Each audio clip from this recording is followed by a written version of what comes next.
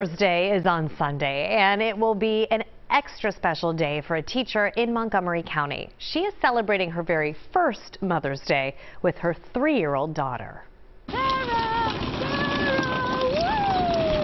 It's been quite a ride for these two. 8 weeks since 3-year-old Cara walked through the door of her new home. Cara is an absolute joy, and she lights up every day. You know, she's home, and she's my daughter legally, and it's just so exciting. Jen Cornley, a special ed teacher in Montgomery County, always wanted to be a mother. In January of 2021, she began researching and decided she wanted an international adoption. This past October, there was a match. You know, got to review her file and see her photos, and it was an instant yes in my heart. When you saw her photo, you just knew. Yeah, I know. She was in a little yellow dress, and it said princess on it. Right? Jen and her mother flew to Vietnam to meet Cara, who had spent her first 3 years in an orphanage with hundreds of other children. What was that feeling like when you held her for the first time? It was instant. Like, my heart exploded. She, came over and stood with me, and then we went and sat on a little bench and played. It was awesome. Jen says getting here wasn't easy. Binders full of paperwork, home visits, and interviews. The adoption process was tedious.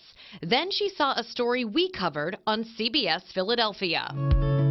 When I look back at this strange family that had been created, we shared the incredible story of Marjorie Margolies, who at 25, as a CBS correspondent covering a story on hard-to-place children, led to adopting a little girl from overseas. How did her story inspire you? It was just another reminder that, like, you can do this. But just hearing that, she did it as a single person, and that her children are home and thriving, was just another reminder that, like, okay, this is the journey that you're on. This is the journey that you want and you have always wanted. So ahead of Jen's first Mother's Day, nice to meet you, we invited Marjorie to meet her. What advice would you give Jen? oh, just do it. Honestly, go for the variations. There'll be incredible challenges, but it's such a wonderful experience. The highs and the lows. Just go with it. What's a giraffe have? Long neck. Long neck, yes. Cara is focused on learning new words, as Jen has some positive advice for anyone hoping to become a mother. For someone watching, what would you want them to know about this process? That it's so worth it. It's so worth it. Every second with her is absolutely worth every second of crying that happened before she came home. Every second of waiting and worrying.